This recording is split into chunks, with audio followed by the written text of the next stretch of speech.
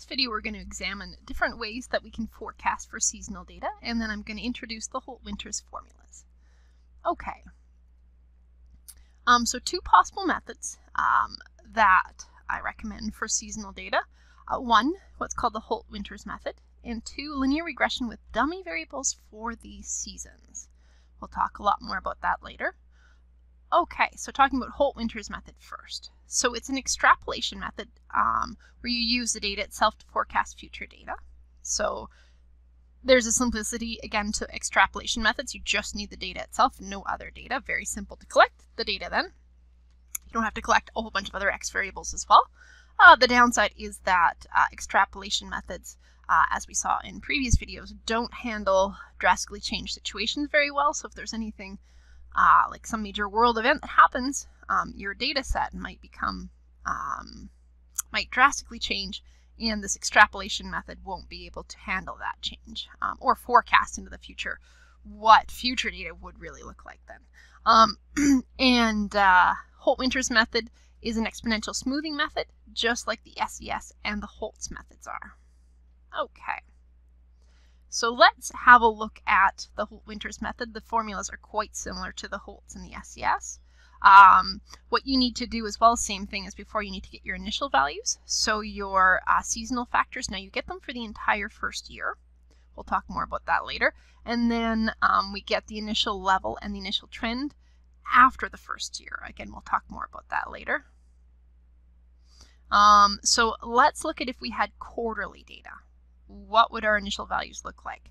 Okay, so our seasonal initial values, S1 through S4, this will give us the first 4 quarters of seasonal factors, where you take your actual Y value for each of those time periods or quarters, divide by the average of all the Y values for that year. That will get you the size of your actual data compared to the average. So how much higher is it? So let's say here I'm just kind of doing a mock data set for house sales. House sales are very high in the spring, very high in the fall, a little bit lower in the summer, quite low in the winter. So if we were comparing our sales for each quarter here, or each season, to the average, the seasonal factor, let's say for the spring, would be very high. The seasonal factor for the winter here would be very low. So basically what it tells you is a percentage that your data in that quarter is a percentage that it is compared to the average, if that makes any sense. We'll look at it more when we do an actual Holt's method on data in Excel. Okay, so again, those are our initial seasonal factors. For quarterly data, we do 4 of them. And we divide by the average for the first 4 quarters for the actual data. Okay, and then our initial level actually starts in time period 5. Why time period 5? Well, what we do is we use the first year to get our seasonal factors, and then we start our initial level at one time period after that first year. Okay, S here is our seasonal factor, Y is our actual data, L is our level. Okay, T is our trend. So same thing as the level. We started at time period 5. So 1 year plus 1 time period again. And here is the formula for it. So we're trying to figure out whether there's an upward or downward trend. Notice what we're doing right here and right here. We're doing what's called de-seasonalizing the data. So this is very useful to know. So what you do to de-seasonalize data, you take your actual data and you divide by your seasonal factor. So your seasonal factor is like your percentage that time period is of the usual or of the average. So let's say spring is much higher. So maybe your sales are 150% of the yearly average. And maybe in the winter, they're 50% of the yearly average. So those seasonal factors allow for that. And when you divide by that seasonal factor, or you seasonally adjust, you'll see that on graphs is a little asterisk. When you look at actual data sets online, it'll say seasonally adjusted. What they've done is they've divided by these seasonal factors to strip off these big oscillations in your data and just leave you with what would be the trend overall afterwards. Again, we'll talk more about all of this when we get into an actual data set in Excel. Okay, moving on to our initial values for monthly data, very similar, but now we go and average to 12 for each. So if we want to represent the whole first year, we need to use all 12 months of the year. Remember, quarterly data, there are 4 periods in the year. Monthly, there are 12. So we do seasonal factor 1 all the way through 12.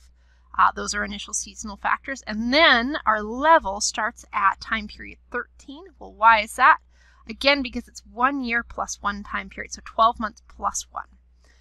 And I'm so sorry, there we go, little tiny typo, just got rid of it there. So our level is 13, so why 13 over S1? Now S1, because these two are in the same month, that will make more sense when we get into the Excel version of this.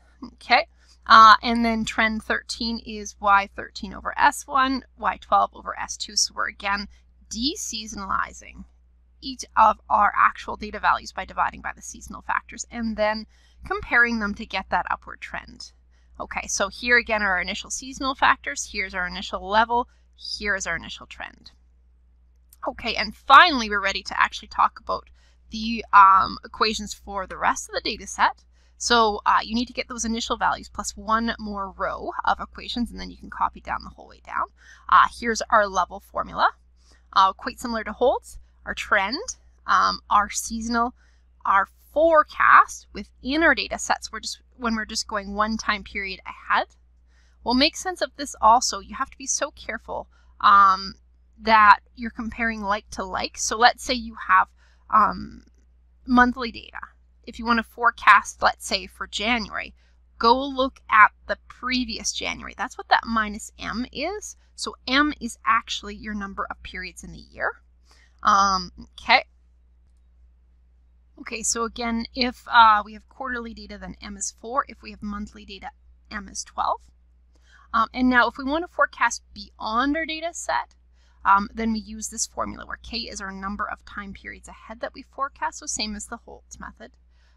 So forecasting kind of beyond your actual data when you're going beyond what you have for data, then you use this K, where K is your number of periods beyond your last calculated level and trend that you want to forecast. Okay, and let's go try this method in Excel in our next video.